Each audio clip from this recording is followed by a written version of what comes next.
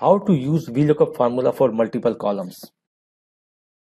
We have already seen how can we use the VLookup formula, and we have applied on the division head.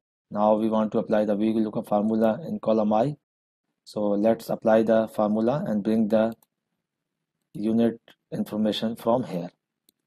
So VLookup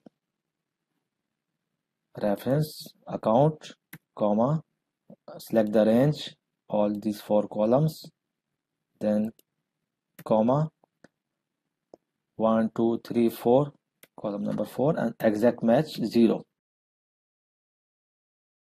Just drag it.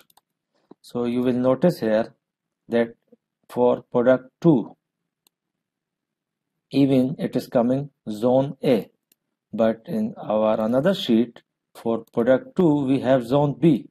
So how can we bring the zone B there? So let's remove this formula and first add one key column in this sheet and that sheet. So what is the key column? Key, join these two ranges B and C, B2 AND operator, C2, and drag it. So this key column is ready, and now values are unique.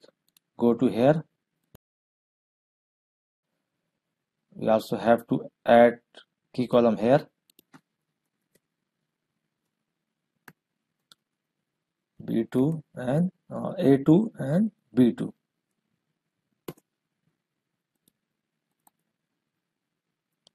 Now we will add the based on this key column I2, comma, range.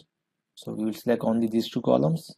You can select all 5 6 columns, but it's okay, just select 2 columns, and keep in mind always keep your key column on the left side, and comma this as per our selection range DE. This is column 2 now, 2, because we did not select all 5 columns, comma exact match 0, and then drag it.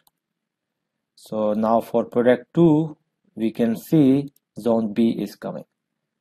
Just convert these two into values, Control C, and paste values, because when we will delete the formula column, key column, it will get disturbed. So it's better first convert into the values and then delete the column.